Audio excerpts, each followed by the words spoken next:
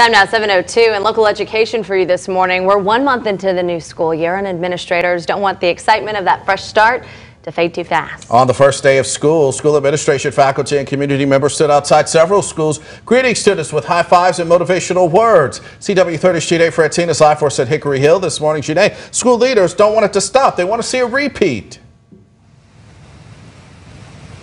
Well, school leaders across the district and community members are asking you at home to help them encourage students on a daily basis. Now, one of the key players in this movement joining me now, Anthony Sledge. He's with Alpha Phi Alpha Fraternity here in Memphis. Anthony, talk about that first day of school when you were out here with your fraternity brothers and you all were encouraging the students. What was that like? Well, it was very exhilarating. The first day of school was exciting. I think the kids were excited to see new faces, encouraging them to have a great day and a good week.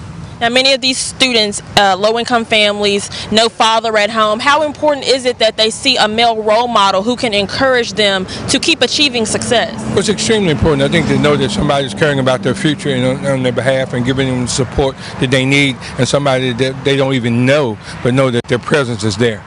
Now talk about, I know you're a father yourself, so how important is it to reach these kids at a young age to make sure that they grow up and still have these values that are so important? Because if you don't reach them young, it's so hard to change that mindset when they're older. Right. I think it's very important, to get them at the young age where we can have an impact in their lives and then give them something positive to look at instead of some of the negative things that are in the community as well.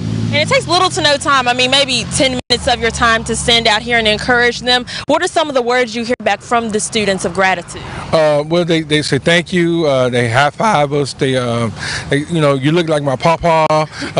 And so it's exhilarating. It's fun. Again, it's having an impact in their lives, and we're glad to put a central part of that in their lives. And I know you all want so many volunteers that you all can be stationed at schools across the district instead of just one school district a week. Right. We have several schools that call us, and we delegate between the brotherhood and see if we can get up in the morning before we go to our individual jobs and make it happen. So we're excited. We're very excited about doing that and enthusiastic about it at the same time. All right. Thank you so much, Anthony. Now, if you want to take part, all you need to do is contact the principal of the school you are interested in. We're told as soon as you do, they'll put you to work. Reporting live in Hickory Hill, Jeane Francine, CW30 Morning News.